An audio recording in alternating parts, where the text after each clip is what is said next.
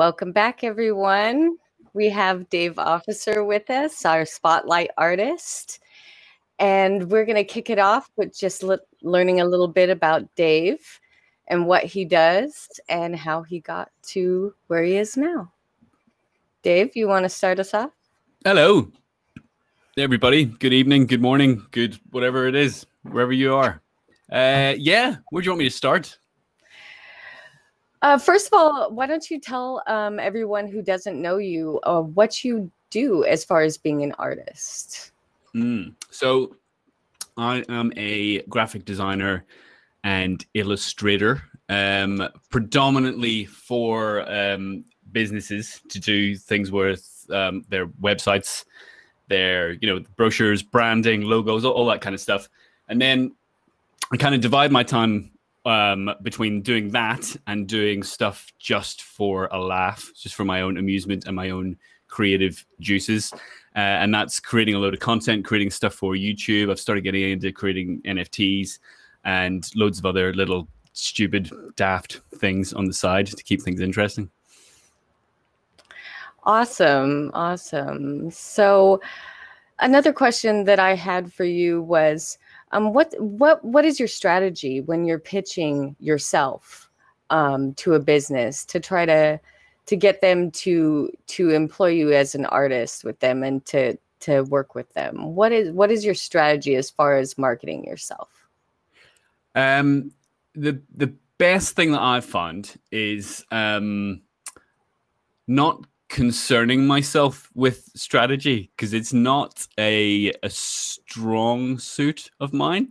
I prefer the best thing that ever happened to me was just kind of not concerning myself too much with what I was putting out there and not worrying too much about doing things that were potentially a little bit odd, sometimes a little bit riskier, but mainly if something. Here's the bar I set for myself, right? And I've got it here, but it's low. So if something amuses me, I'll do it. And that's pretty much it. And along the lines, it amuses other people who in turn then want to work with me, which is cool. I'm a big advocate of, that sort of advice that's always peddled around, which is, just be yourself. Yeah. But that sentence in of itself is quite vague. It's what does that actually mean when you apply it to business and your own art or whatever the hell it is you're trying to, get out there? It doesn't really explain an awful lot, but there's, for me, it's not taking myself very seriously. That's my specialty, not really taking myself seriously at all. And that, I like to think that comes through in some of the stuff I put out and some of the work that comes through.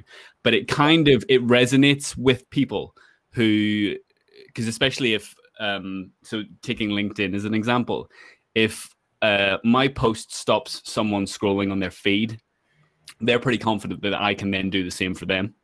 So if they're in a crowded marketplace or whatever it is, and they need to stand out in some sort of way, they know that I've done that for myself. So it gives them the confidence that I can do the same for them.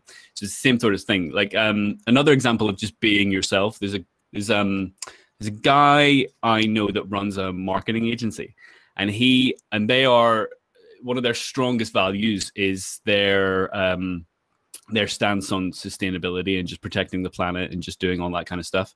And everything that they put out there, all of their marketing materials, all of their content online, the only thing they ever talk about is sustainability. And they'll, talk about news stories about it, other companies that are doing cool things that they're doing. They never once talk about their services, but they don't need to, because they're attracting a tribe of other people who believe what they believe. And when they do need what they do, they can check it out. They know where to find their list of services and what they do, but they're attracting the right sort of people because they're talking about something they are passionate about, and it's attracting the right sort of people. So it's kind of being yourself, and you will attract those type of people. And I get loads of jobs that come my way that are things I couldn't possibly advertise, because when people see your work, first of all, they like you as an individual, and then they like your work. They will think of ways they can use you. A guy said something really interesting to me a couple of weeks ago. I was talking him through what I did, and I was walking him through some examples of my work. And he said, he started looking around the room because we were on a video call. He goes, I don't need you right now, but I'm actually looking for things I can get you to do because I want to work with you. So it's interesting that when people see what you do and it resonates with them and they like it, they will find a reason a lot of the time to get you involved in whatever their project is. And they'll think of different ways, because I've just been commissioned to do a piece on an office wall, which and the piece itself is just going to combine loads of different things that the owners of the company love. And, you know, it's not going to help their company. It's not going to help their marketing. It's for them. So they have something on the wall that they love to do. And that's a good example of people who have just seen what I've done. They don't necessarily need the bread and butter stuff that I do, you know, the logos and the branding and that kind of stuff. Yeah. But that didn't matter to them. They were like, no, I want to get something from this guy. So in terms of how I pitch myself to people, I'm pretty lucky that I don't need to do it too often, because people have already seen enough of my stuff when they have a need for it, or they decide they want to work with me in something. So they're already kind of sold without sounding so like building a community is basically what you're saying. Building a community and being true to yourself in a way, and as well as being present in social media. Yeah.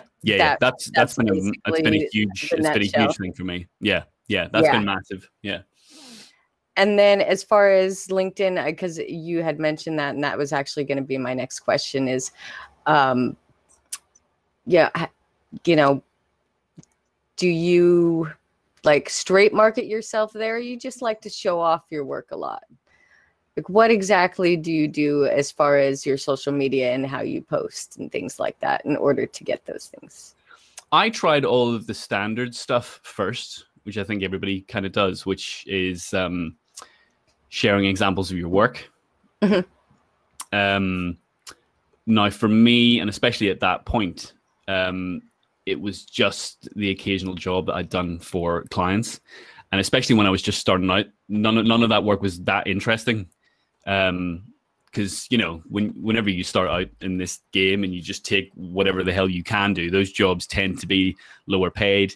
They tend to, you're working with the wrong sort of people. They will change what you've done. So you end up, you know, whatever the actual final product is, it's rarely something you're proud of.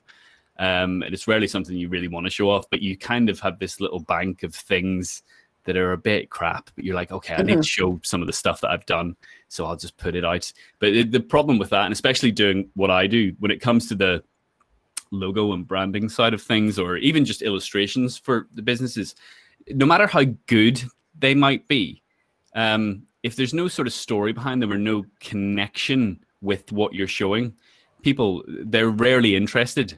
Yeah. And so you just kind of plop this thing up, and it might look cool, and a couple of people might see it and go, yeah, it looks all right, yeah.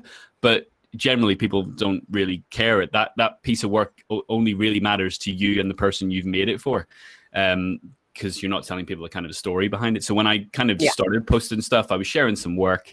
I was sharing articles that I'd find around online, and that was kind of a lazy thing, you know, just, oh, I've seen this is cool, you might like to read this as well. But no one scrolling through their feed wants to go and start reading a blog. They're on social media because they want to be on social media. So that stuff didn't really work. It was only when I started creating stuff predominantly for social. So it was, you know, I've started thinking of some parody ads. I would take companies that already exist and create an ad that they would never conceivably go for, but I just thought it was slightly amusing, so I'd put that together. And those things really started to work for me. So I just started creating things off the back of stupid ideas that I had. And so it helped to show the creative thinking behind them. It helped to show the execution behind them.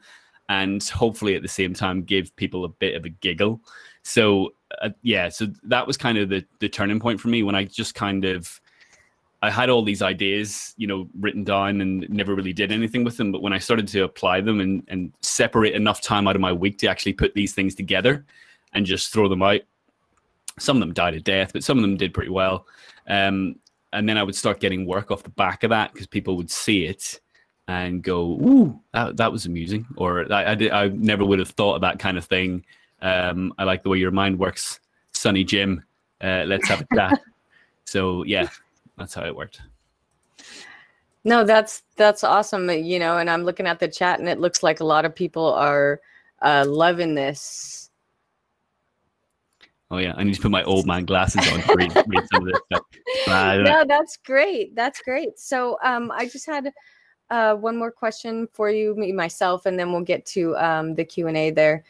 What advice would you give, like if you were going to give one piece of advice to an artist that is trying to market themselves for businesses, as far as like something similar to what you're doing? What one piece of advice would you give them? It's the same piece of advice that I got from a guy. Before I tell you, I'll picture the scene, right? So I'm in a hotel bar, right? This isn't going where you think it is. I can see some filthy minds. So I'm in a hotel bar with a friend of mine, and one of his friends comes in who's going to help us try and market our band, right? So the band that we're in, which we just play like, you know, functions and bars, and we're just like a cover band, but we do it for just shits and giggles, really. Mm-hmm. So his friend comes in, and he's a marketing expert, right? And he's worked for some big companies, and I'm like, okay, this guy's gonna know his stuff. And he walks in the room, and he's got this massive leather jacket on, these chains coming from his jeans, big old beard, tattoos. Walks in the room. He's got the most confident walk I've ever seen a human being have. He kind of bounds in, and there wasn't light behind him, but in my mind, there was all this light flashing behind him, and Judas Priest were playing. That's just in my own head. But he comes walking through, plonks himself on the seat, and I'm like, I love you. But he started talking about how he walks into these large corporations where everyone is suited and booted and they're taking themselves seriously, and he goes in there with his full heavy metal garb on. He swears like a trooper, but all of these guys love him because he is, well, firstly, he knows his stuff, so that helps, but he doesn't beat around the bush. He is straight laced. Like, what you see is what you get. He doesn't change his appearance. He doesn't change his tone of voice for anybody, no matter what level they are, no matter how big the project might be, no matter how many millions of pounds might be spent on whatever project he's working on. Doesn't care. And his main thing for us was, you need to be completely and unashamedly yourself.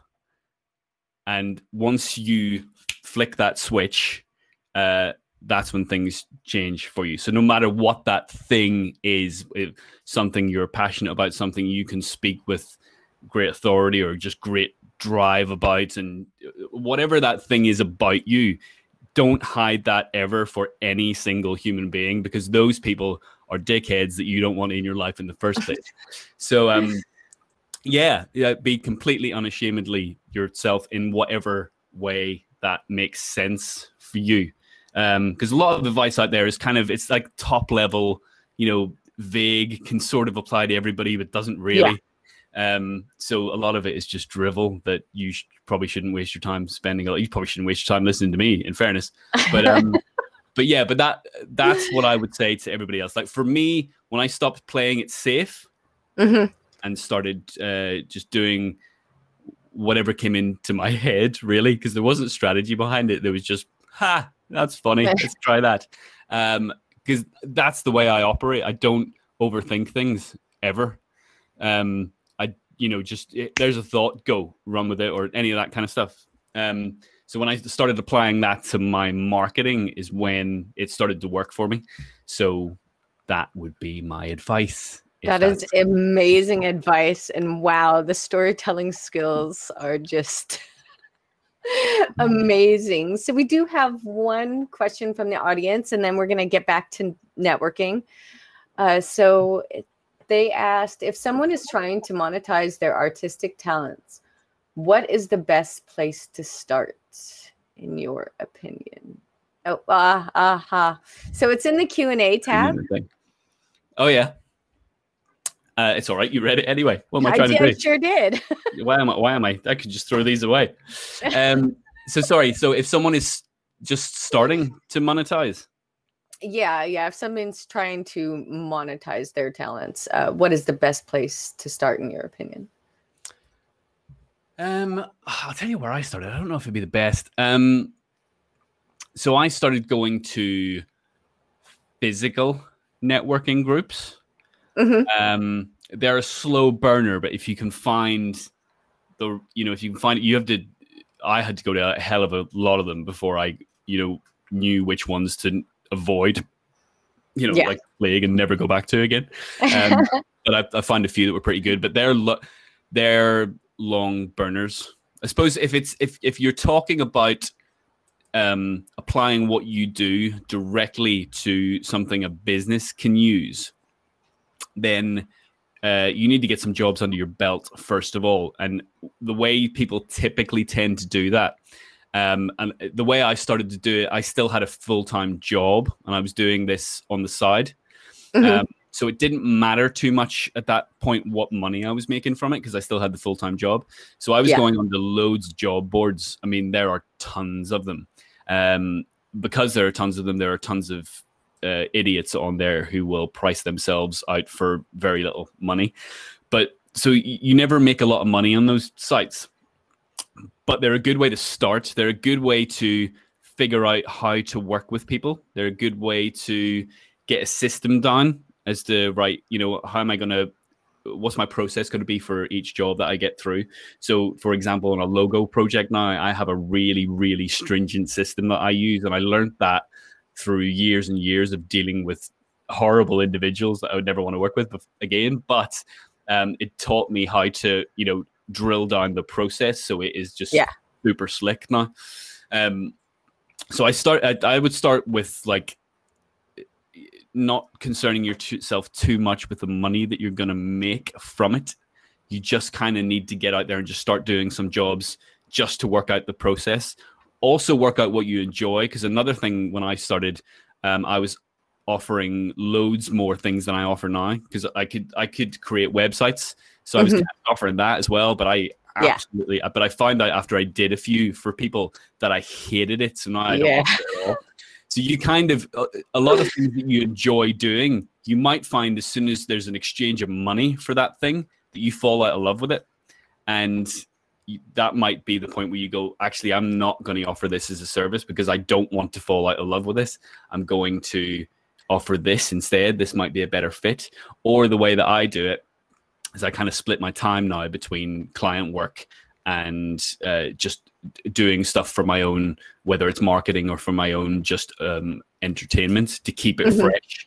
Because doing client work day in, day out, 5, 6, 7 days a week will grind you down. No matter how, not all of us are getting these amazing projects day in, day out, day in, day out. That just doesn't happen. I don't think that there's maybe a handful of individuals on earth that work like that. But for the most of us, you don't get these amazing projects all the time. So you do need to keep time aside to do things like passion projects and just stuff you really, really want to do. So when you split your time up between doing those things that are for you, no one can tell you how to do them. No one can tell you that's wrong, fix that. It's just you. It's important to keep those kind of things going. So that would be it. I'd say just get out there and figure out how you can apply what it is you're doing to the market, see what other people are doing. And there's always a stage where you kind of try and replicate what other people are doing. And that's fine, because you need to do that to figure out, what you do best. Because I was, kind of replicating loads of other logo work that I was seeing when I just started doing it. Now that's the last thing I would do, but it's good to teach you methods and figure out your own way, and then you'll figure out what it is that you bring to the table, and then you can start approaching jobs with much more confidence, because you know what it is that you bring, and you can speak more confidently about what it is you will bring. And with that comes the confidence to charge more for it as well. And that just kind of then just begins to snowball. I hope I've answered that. You did. Yeah, okay. You did. No, the chat was on fire. And thank you so much for just letting everybody pick your brain a little bit and coming up here.